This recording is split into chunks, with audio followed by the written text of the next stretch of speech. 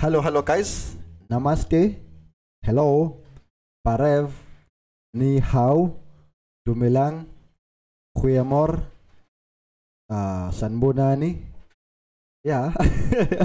Anyway, we have eMachines here. Anyway, there's a short here. There's a short on this machine. Okay. Anyway, let's go to a schematic. I don't have exactly the same schematic for this board, but I'll show you the one that matches, except that the numbering is not the same. Okay, here we are. You will have PJ2. PJ2 is where you will connect your charger or a charger itself. You will have two coils there, PL1, PL2, and you will have a diode PD4. After PD4, you will have PD13. Another diode. After PD13 is a double diode. After PD13 you will have PD12, and then from there you'll have a current sensor, and then it goes all over the board. Okay, let's go back here.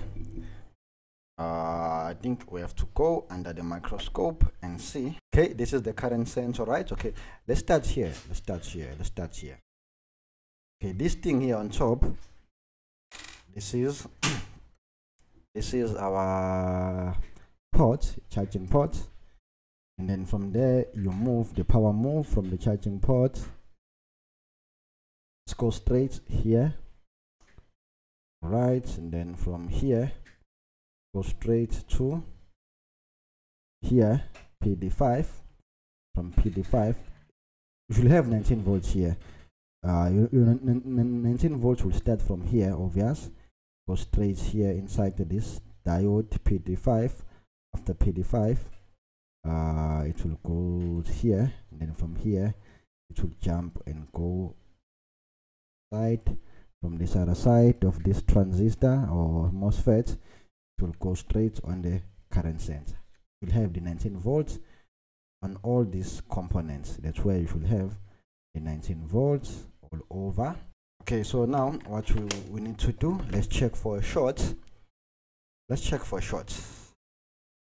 They told me that there was a short to ground somewhere, so we need to check for a short. What you do, you connect one probe to ground. There is a short to ground. Okay, let me show you. I hope you can see. So what you do, you connect one probe to ground, right? Make sure your multimeter is on the continuity mode. From this side of the MOSFET there is no short, but from the other side there is a short. And anyway, check here carefully here. From the diode, from the coils, we have no short. From these two coils there's no short. Let me show you on the schematics so that you won't be confused. Okay, from here, from the charging port there is no short. I hope you understand why. From PL1 and PL2 there is no short again, but after PD13 there is a short. After PD13 there is a short. Let me repeat again. After PD13 there is a short to ground. And again, when you move to PQ19 there is no short after PQ19, but before there is a short. Okay, I hope you do understand that. Alright, the short is coming from this side here, between here between PD13 and PQ19, because after PQ19 there is no short, and before PQ13 on this other side there is no short. So the short is within. The only thing that can cause a short here, I'm telling you, this diode PD12. Let's go back. PD12. Okay, let me check again. There's no short.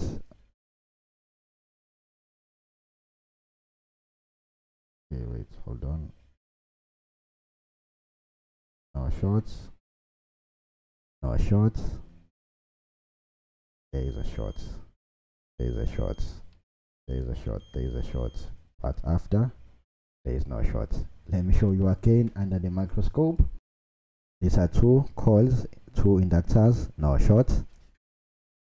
Even here, obvious, there is no short, but after there is a short. Even here, there's a short. Even here, PD5, there's a short. There's a short. PD6, there's a short. But after this transistor, there is no short. Listen carefully. It means the short is coming here. This is the short. This is the problem. This is the cause. Let's remove this and then let's see.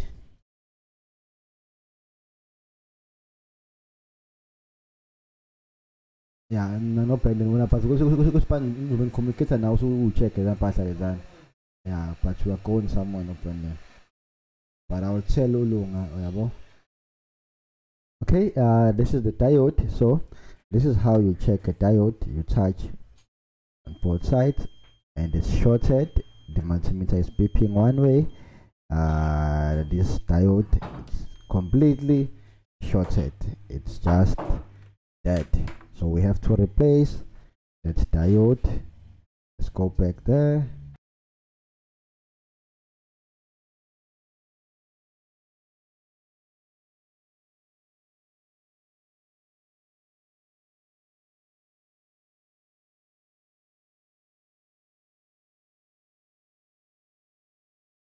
Alright, so from here we have to install another diode. Hold on.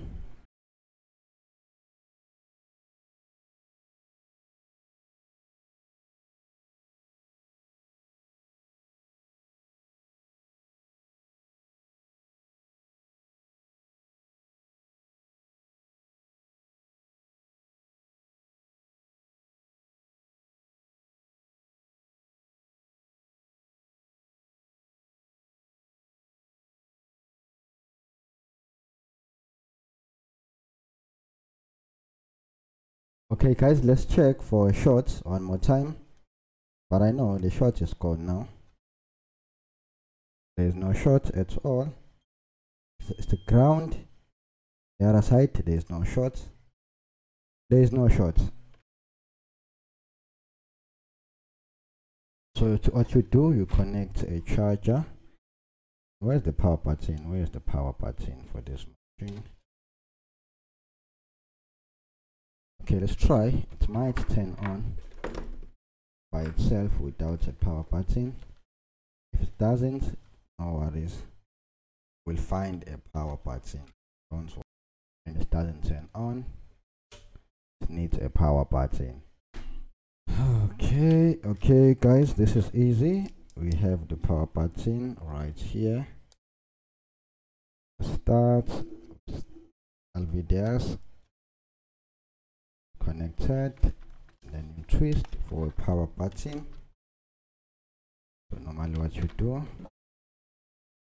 one probe to ground, connect there, and then you turn it on.